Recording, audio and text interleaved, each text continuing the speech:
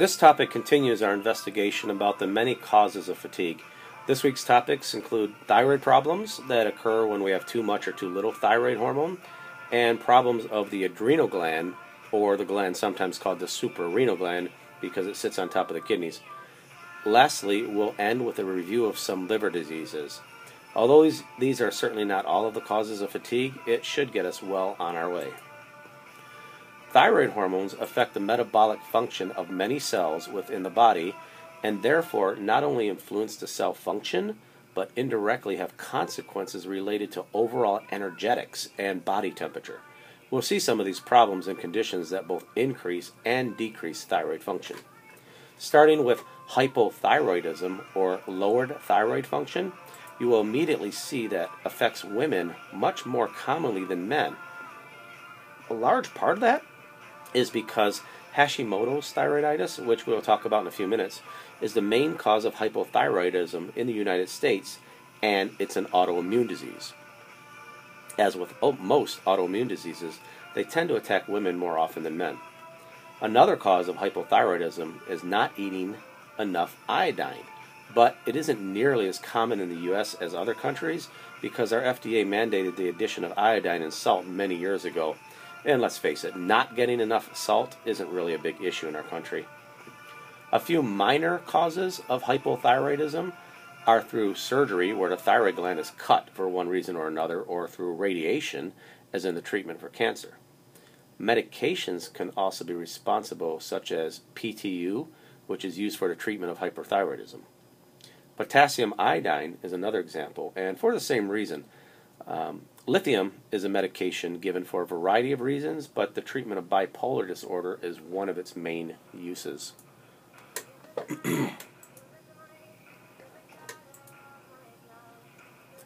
So, let's get oriented here. The thyroid gland is located in the front of the neck, and at least in males, we can feel the front of it by the Adam's apple. It secretes both T3 and T4 hormones that are very important in maintaining an active metabolism or speeding things up, like the heart rate or heat generation. In order for T3 and T4 to be released from the thyroid gland, there must be a signal from TSH, or thyroid stimulating hormone, and that is released from the pituitary gland. However, in order for TSH to be released from the pituitary gland, TRH, or thyroid releasing hormone, has to stimulate it, and that comes from the hypothalamus. As you see from the drawing here, there is also a negative feedback mechanism in place to maintain proper amounts of the active T3 and T4 in the blood. This slide shows a few more functions of T3 and T4. You can go ahead and try to pronounce them if you want. You ready? Triiodothyronine is T3 and thyroxine is T4. That wasn't so hard, was it? Notice some of the functions of T3 and T4. Can you guess some of the conditions that might be caused with low levels? Calcitonin is another hormone that is produced in the thyroid gland. Do you remember what it does? Calcitonin tones calcium down in the blood.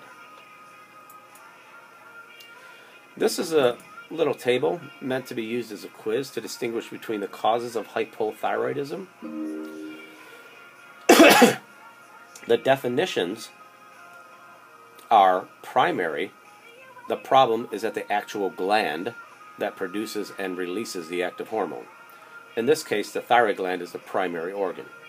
Secondary, the problem is the gland or structure that is one level removed from the primary gland.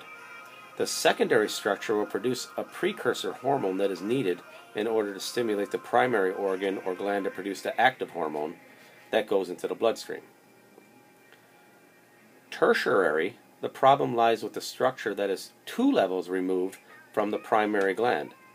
In this case, the hypothalamus needs to stimulate the pituitary, which needs to stimulate the thyroid gland.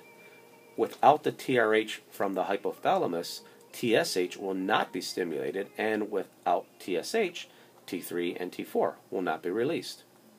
Please view this slide in full screen mode and predict what the hormone levels will be at each gland or structure.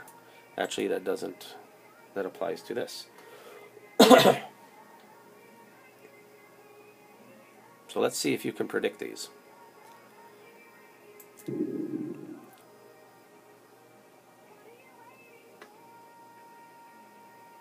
Secondary, what is broken? Primary, what is broken? And tertiary, what is broken? Okay?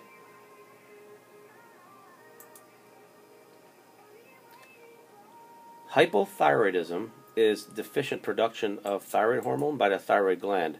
The condition may be primary, secondary, or tertiary, and symptoms depend on the degree of thyroid hormone deficiency.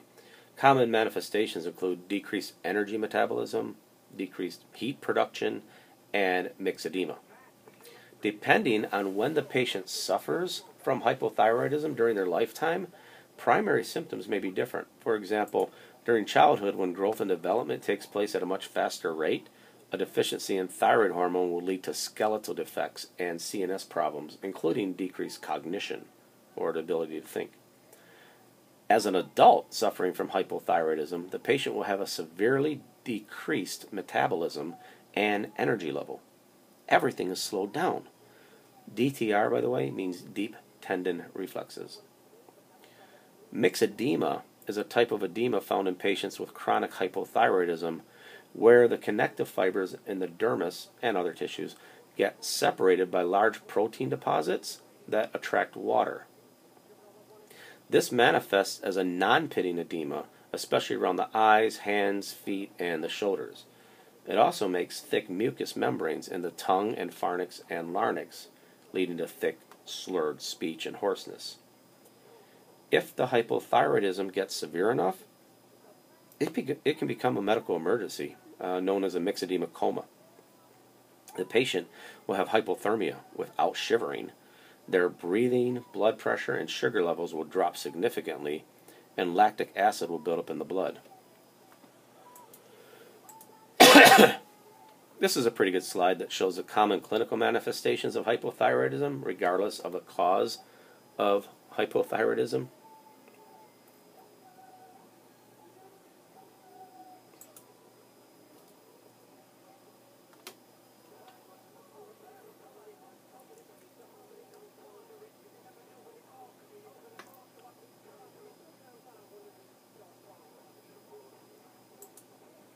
Okay, Hashimoto's or autoimmune thyroiditis is associated with infiltration of circulating thyroid antibodies and gradual loss of thyroid function.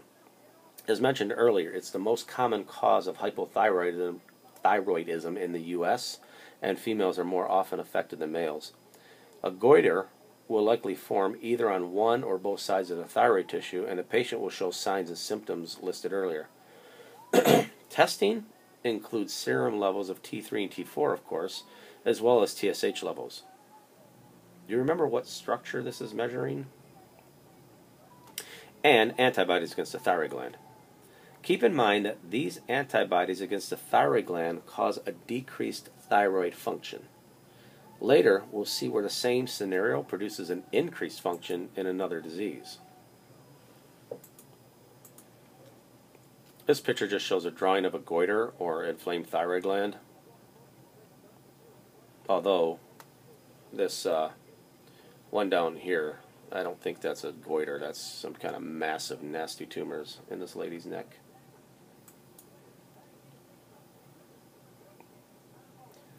Subacute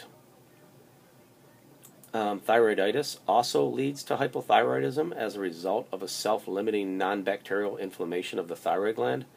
Inflammatory processes damage follicular cells, causing leakage of T3 and T4. The strange manifestation of this condition is that a patient will present with symptoms of a viral infection and neck pain, then will have a lot of energy for a short period of time before things, quote, settle back to normal. But it's actually hypothyroid for that short period of time after the increased energy state. Lab tests will not show any antibodies against the thyroid, so that's a key.